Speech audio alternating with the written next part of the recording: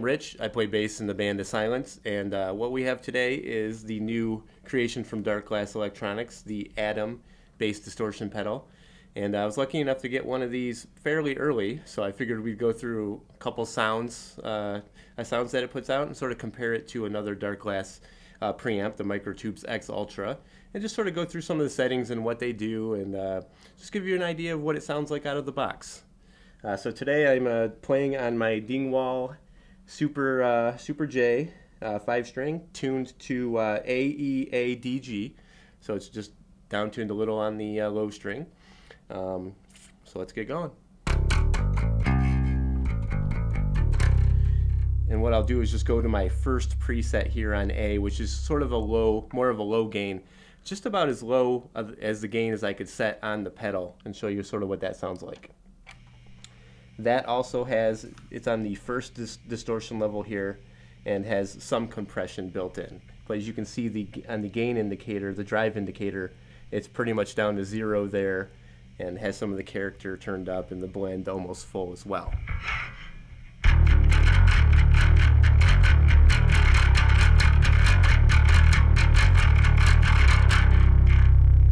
So as you can tell, that's a nice overdriven, pleasant tone. I really like that one.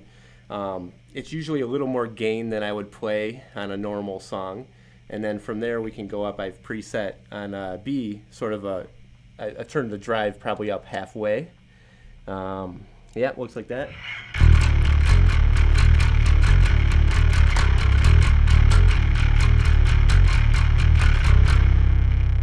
So obviously you can tell we got a lot more fuzz going there. And then on preset C, I sort of put it in more of a fuzz zone, pretty much the drive maxed out.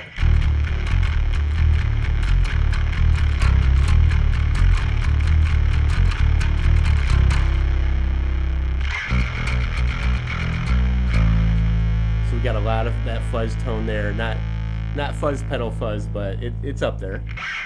And so from there, a couple of the features will switch back to my my original preset. What I like about the pedals, it does have a very pleasant sound even with the gain all the way down. As a comparison, what I should probably show you is how it compares to the Microtubes X Ultra.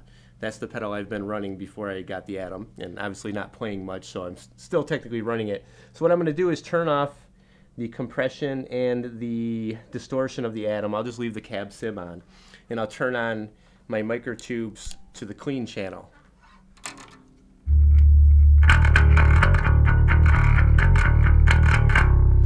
And a little bit of the distortion channel as well.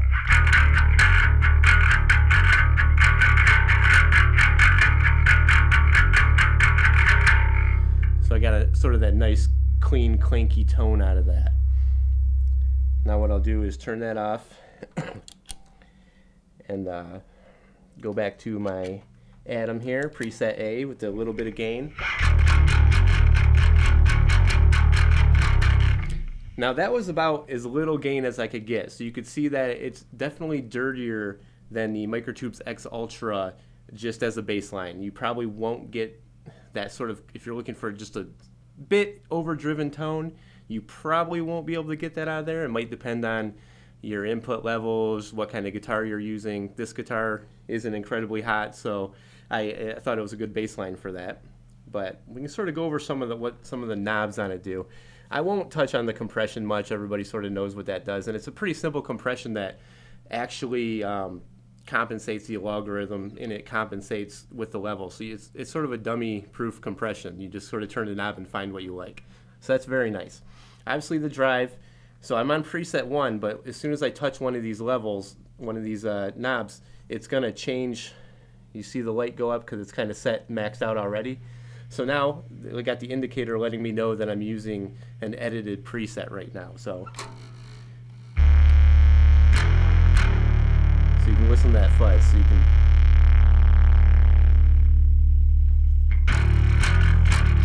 back to that pleasant tone, and then all the way up to that fuzz. So now we have the character button as well, and I found the character button, I really actually like that a lot. It gives you sort of, you know, it doesn't become unusable is my opinion on it. So if I turn my drive all the way down and I turn my character all the way down, So it's obviously taken some of the highs out of it, not to have the character all the way up. But I find that even turning it maxed out from 0, where you might expect the tone to become unusable, it actually stays within a very usable range. And I think even Nolly in his video said something like that, like, don't be afraid to max it out. And actually, I pretty much like it maxed out, quite honestly.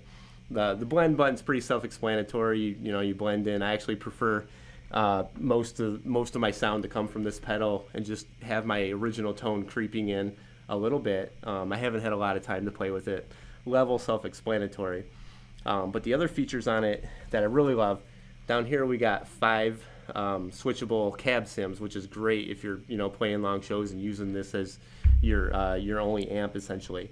And then we have the distortion, different types of distortion down here. So you can obviously, these are new and they'll be featured on the Quad Cortex, I believe. But we can switch. You can do that with the compression too. You can have 5 different levels of compression. But we can switch from the distortion. So I'll go back to my first preset just so we can change right out of there. And then I'll switch between the distortions and just sort of play a couple notes.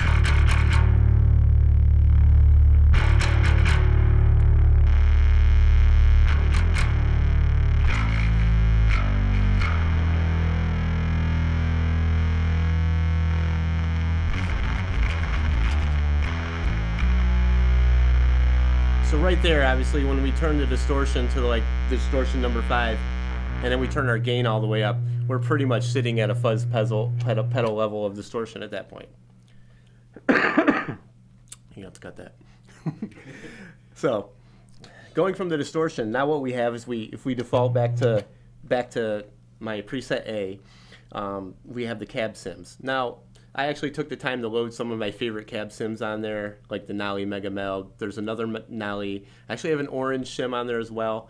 You'll probably find that mine are probably all pretty similar because that's what I like. I did have one in there that came out a little different, but it's really easy just to cycle, turn it off.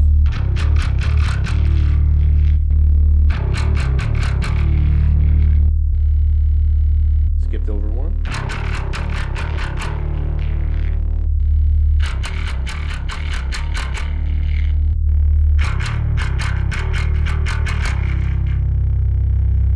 So it's really nice, I know they came out with that in their other headphone amplifier pedal, but I really wish I could load 5 cab sims on my Microtubes X Ultra.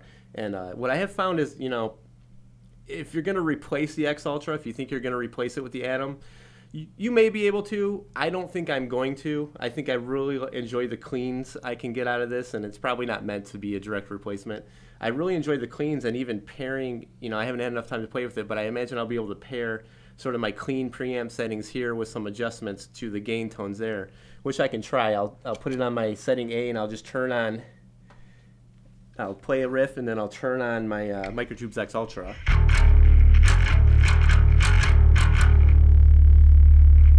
Might get a little noisier, but... And you get that really metal, meany clink tone right there, and I find that with some little more experimentation could be really cool.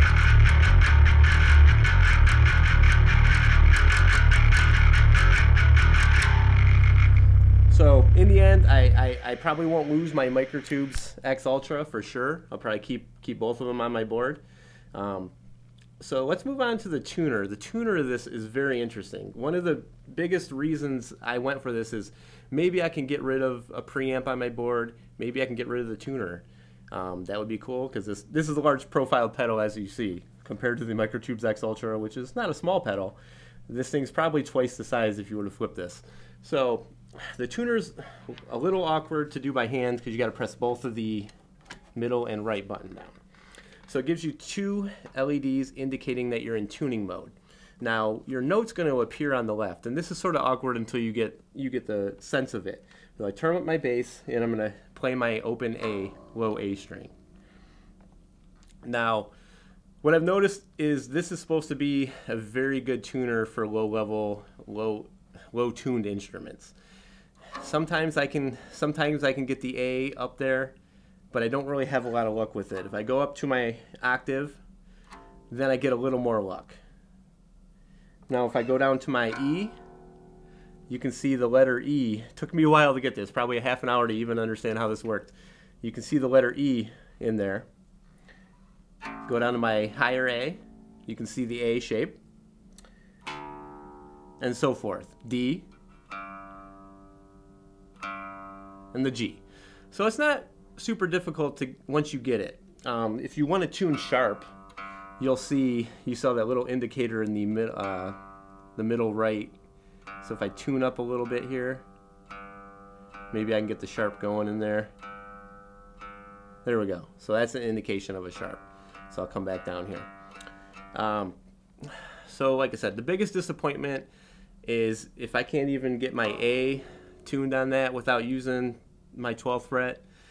I don't know how useful it is for my basses that go even lower.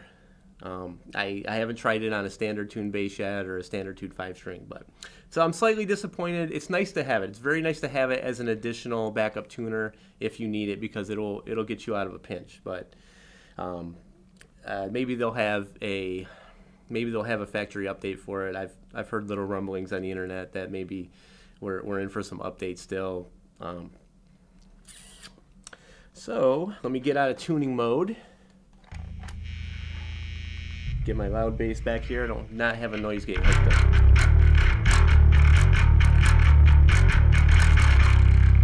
Overall, I am really digging the tones I get out of it, especially paired with the Microtubes X Ultra.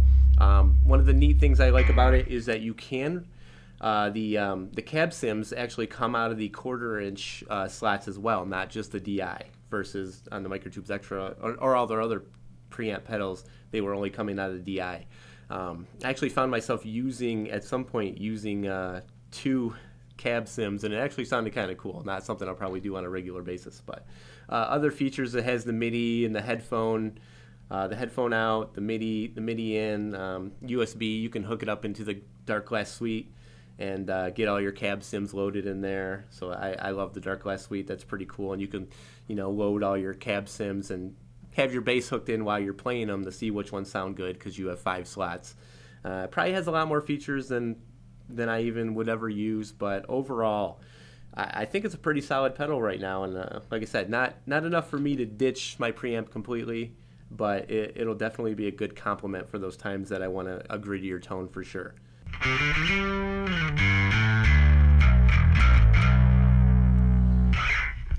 So, I mean, that's basically sort of a general overview of the pedal. I'm not getting anything super technical because I'm not super technical myself. I sort of get things, I find my way around them and try to find the tone I'm looking for. I don't know enough about electronics to be overcritical of anything.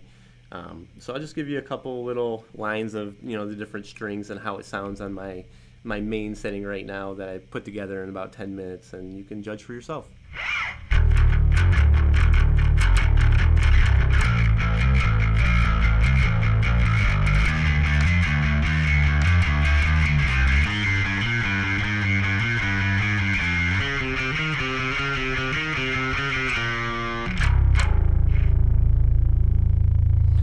All right, well, thanks for watching.